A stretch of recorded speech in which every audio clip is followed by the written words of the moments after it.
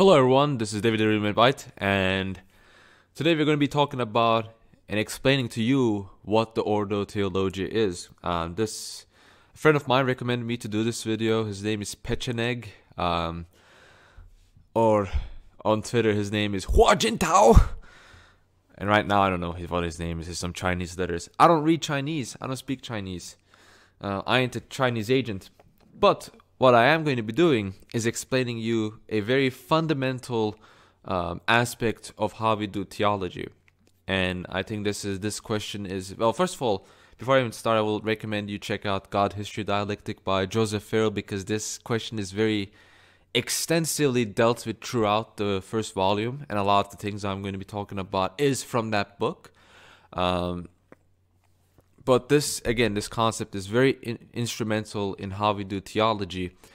And let's begin. So what even is Ordo Theology? Well, it just means that order of doing theology.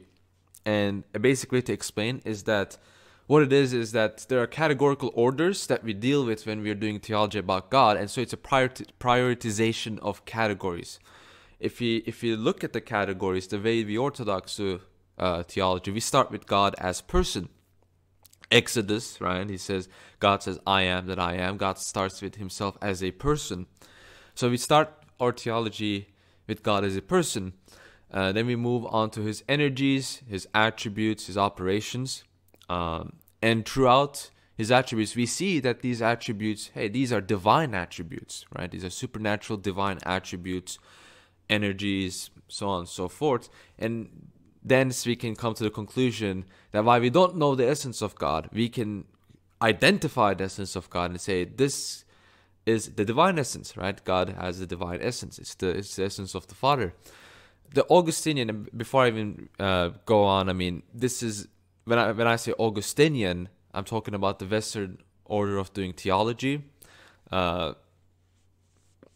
it's not something that originated with St. Augustine, and we're not trying to implement some sort of anti-Augustinian sentiment, but St. Augustine was, I believe, the first saint that kind of adopted this inverse order of doing theology, where he starts with the divine essence, he moves on to the attributes of God, and he ends up with the persons of God. Now, if you try to compare, right, what our order of doing theology allows us to do, is that it's personalist. We start with God as a person. We don't start with God as an essence. We don't start with God as an energy. We start with him as a person. And the way we understand God is that we understand him as a person. He reveals himself through energies, and that allows us to know that he is divine, because energies are a faculty of nature. So we can understand that he's divine. He's divine through his energies.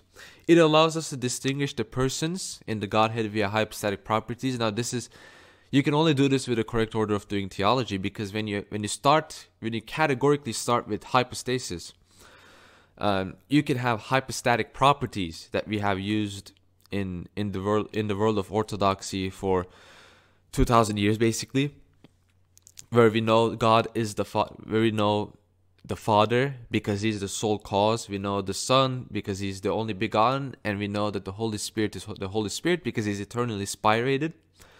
And it also allows these persons to enter into distinct modes of being that the others do not or cannot. And it also promotes accurate Christology, right? Because in our order of doing theology, in our way of knowing God and who God is, energies and wills are implied to be rooted in the essence instead of being rooted in hypostasis. So we know that the Son has two natures because of that, because he has a divine energy and will and a human energy and will. And as I mentioned before, our order of doing theology allows our theology to be this way. So this is why these points are very fundamental. These aren't just like stuff that we made up. These are fundamental points that has been carried over for a very long time. So if you compare to the Augustinian Ordo Theologiae or any other, if you look at the history of the different Ordo Theologies, there's also different mistakes that they make. So for example, certain groups will equate person with attributes, right? So they will turn attributes like will into a hypostasis. Arians will do such things, for example. But if you look at or critique of Augustine in Ordo Theology, and even we can extend this to the Monophysite and Nestorian Ordo Theologies. It's impersonalist because it starts with God as a simple essence, and it inevitably leads to a Neoplatonic sense of simplicity. And if you go on, and we can see the traction of history towards philosophers like Thomas Aquinas, where we see that because of the different order of doing theology, because they start with the divine essence, every category ends up just being the divine essence, and they just become manifestations of the divine essence to us, where in reality they're all just the divine essence. A person, energy, they're all equated within the divine essence. Now, a major problem with Augustine, with the inverse Ordo Theologiae that the West and the further east, the Orientals have, the main issue is also that it does not allow for an Orthodox Christology, because when you put essence categorically superior to hypostasis, it causes massive issues. So, for example, does Saint Augustine and does Thomas Aquinas, do they both believe that Christ has two natures, right? Two essences? Of course they do. Of course they accept that Christ has two natures. But logically speaking, that should not be allowed. And I think Severus himself, Severus of Antioch, puts it in a lot more consistent form, because for him, he says that a ousia, that a substance, is a compendium of hypostases, right? Because for him, we start with essence. For Severus, we start with essence. And so because of that, hypostasis, if it is distinct from essence, becomes a compendium. And this is the root of why Severus rejects two substances, not just two natures, but two substances. If you read his Against the Grammarian, right? In his Against the Grammarian, he actually says you can't have two substances in Christ. If you have two substances, then that means the entire Trinity must have become incarnate. Why does he even think such a thing? Because he believes that essence is categorically superior to that of hypostasis. By the way, that's also a Nestorian argument. So Nestorius used the same argument against Saint Cyril. He said if the Word became flesh, then the entire Trinity must have become incarnate. I just want to mention it because in the 5th century, people heard Nestorius say that and they thought he was an idiot. But Severus said that a century later, now he's a genius somehow. But the point that I'm trying to make here is that a person cannot have a multiplicity of essences because with an inverse order of theology. It's just impossible. It's just inconsistent to do that. Finally, it's what led to the Filioque and Arianesque subordination of the Holy Spirit. Now, this is a classic J. Dyer argument. If being cause is an essential property, because being cause, in the Orthodox view, is a hypostatic property. And we can have hypostatic properties, and you even have hypostatic properties in other Antiochian Christologists like Theodoret of Sardes, who ends up having a correct order of theology. But if you don't have hypostatic properties, if being cause is an essential property, is a property of the essence, then the Son shares that with the Father, and that's how the Holy Spirit was created, right? It's with the Father and the Son as a single principle. But wait a minute. Unless the Holy Spirit generated himself, the Holy Spirit lacks that property, right? He lacks that essential property of being cause, because he caused no one in the Godhead. And so he lacks an essential property, which raises a question: is he really consubstantial with the Father and the Son? If so, then why does he lack that property? And ultimately, the point that I'm trying to make is that foundationally speaking, this problem occurs because of the inverse order of theology that both West and some parts of the East has adopted. So it's not just the West, but also the Monophysite East ended up adopting this kind of view, also including Nestorians, by the way. So what do the fathers say, right? And I have a bunch of collection of quotes from the fathers. Now, does the word Ordo Theologiae appear in these patristic quotations? No. But that doesn't really mean anything, because the concept of the order of doing theology is still pretty evident in these church fathers. So let's start with St. Hilary of Poitiers. This is a pretty long quote. You can check the quote in full if you want by yourself, but I want to focus on the red part where he says, "The Orthodox will assert one substance of Father and Son, but he must not start from that." So we can see from St. Hilary that he pretty much says we should not do what St. Augustine did, right? Or what the other people do. Obviously, he's not rebuking St. Augustine, but what he's saying is that we should not be starting from the essence. And he says that's dangerous. If you go to St. Athanasius, he says, but all scripture everywhere tells us of the being of the Word, but none of his being by will, nor at all of his making. But where I asked, did they find will or pleasure precedent to the Word of God, unless forsooth, leaving the scriptures, they simulate the perverseness of Valentinus. For Ptolemy the Valentinian said that an originate had a pair of attributes, taught and will, and first he taught and then he willed. And what he taught he could not put forth, unless when the power of the will was added. Thence the Arians, taking a lesson, wish, will, and pleasure to precede the word. So the point here is that the Arians that Saint Athanasius is combating, they are preceding attributes, right, will, and other things, over hypostasis, over personhood. And Saint Athanasius says you can't do that. You cannot do that. That's heterodox. So you can see some sort of like an order of theology in these church fathers. If you look at Saint Basil, he says in his Epistle 52, for they maintain that the homoousion sets forth the idea both of essence and what is derived from it, so that the essence when divided confers the title of coessential on the parts into which it is divided. This explanation has some reason in the case of bronze and that the coins that made therefrom. But in the case of God the Father and God the Son, there is no question of substance anterior or even underlying both. The mere thought and utterance of such a thing is the last extravagance of impiety. What can be conceived of as anterior to the unbegotten? By this blasphemy, faith in the Father and the Son is destroyed, for things constituted out of one have to one another the relation of brothers.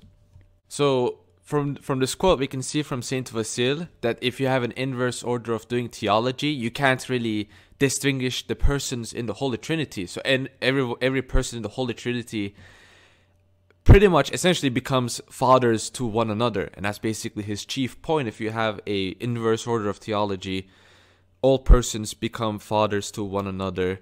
They end up having relation of brothers. Some of you might know Saint Basil's letter 234 as one of the letters that prove that he believed in a distinction between essence and energies, but it also proves a patristic Ordo Theologiae. So Eunomius had a very different order of doing theology. So he starts with Father as essence, and he will go on with energies and operations, and then he will identify the Son, and then he will move on to energies and operations, and then he will go to the Holy Spirit. So he had a very different, strange order of doing theology. But Saint Basil is basically arguing that if you start with the divine essence, you're going to have problems. And he says the way we know the divine essence is through the energies, right? So it is through the energies that we know the divine essence.